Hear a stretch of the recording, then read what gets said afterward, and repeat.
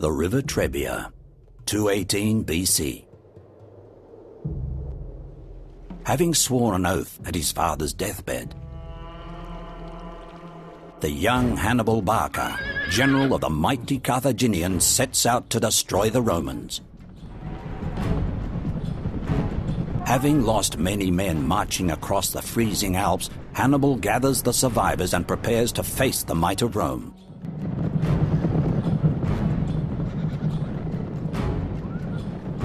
His forces are no match for the Roman legions. Hannibal must use the element of surprise if he is to have a chance. He hides his finest cavalry in the forests, and then sends his Numidian mercenary cavalry across the river to lure the Romans into the trap.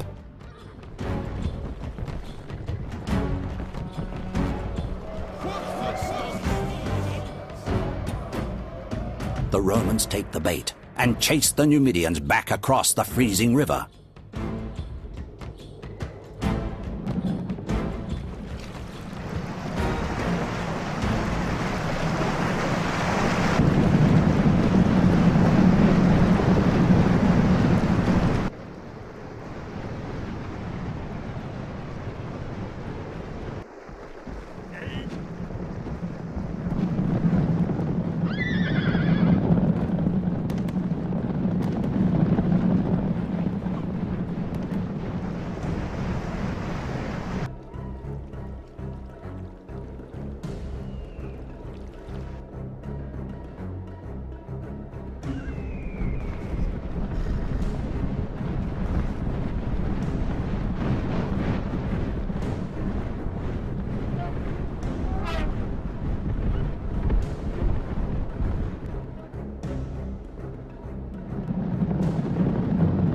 And the scene is set for Hannibal to stage his ambush.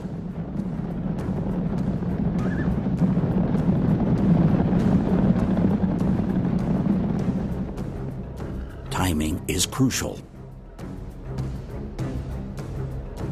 If his cavalry charge too soon, they'll be isolated and cut down by the Roman infantry.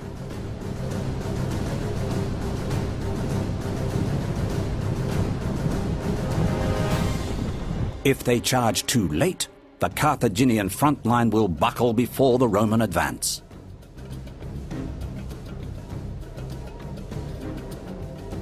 Hannibal also knows that he must use his elephants to create fear and terror.